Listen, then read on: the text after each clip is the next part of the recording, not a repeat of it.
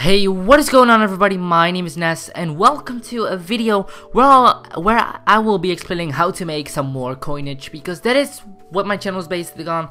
And we all know the World Cup is here. The World Cup is hyped, everyone is playing it, even I am playing it. I'm spending loads of coins on it, and when you take a look at the normal Ultimate Team market, it is basically falling like a free fall, because Ibrahimovic is 600k, Ronaldo is 1 million. All the players are dropping an insane lot of amount now, and that is a way to make coins, because the World Cup is so hyped now. Like, it is ridiculously hyped. Everyone is spending coins on it, everyone is opening packs, everyone is just playing it.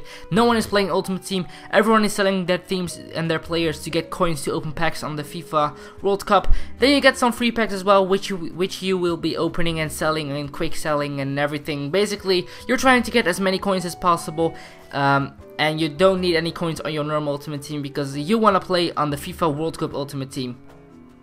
But eventually people will get bored of the FIFA World Cup Ultimate Team, and they are going to be coming back to the normal Ultimate Team. But the players' prices are very low now, like ridiculously low, and because of that you have to benefit from that, because you can buy players very cheap now who will probably rise. I said probably. It is not a 100% sure rate that they will rise, but probably they will rise.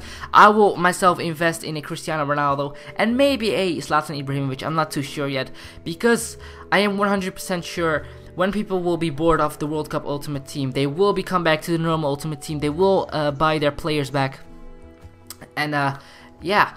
Basically, because of that, they will rise a bit again. Everyone is just selling now, and when the World Cup hype is kind of over, everyone will be buying again. And because of that, you can make, well, I think quite a lot of profit when you do it with the big players like Ronaldo, Ibrahimovic, Messi.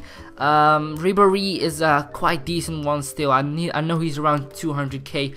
I mean, players like Robin and Neymar are under 100,000 Ultimate Team coins now. They both were over 200,000 coins before the team of the season started, and now they're like 70k, which is absolutely ridiculous. But that is basically how this technique works, boys. Invest now in the big players, wait a bit until the World Cup Ultimate Team dies out, then everyone will come back to the normal Ultimate Team. They will buy players again, and they will be spending the coins on your player, hopefully, and you will make a profit. So if you guys did enjoy this video, make sure you drop a like, and make sure you subscribe if you haven't already. Let's see if we can smash 300 likes on this video. And without further ado, boys, thank you very much for watching, and I'll talk to you boys on next time. Peace.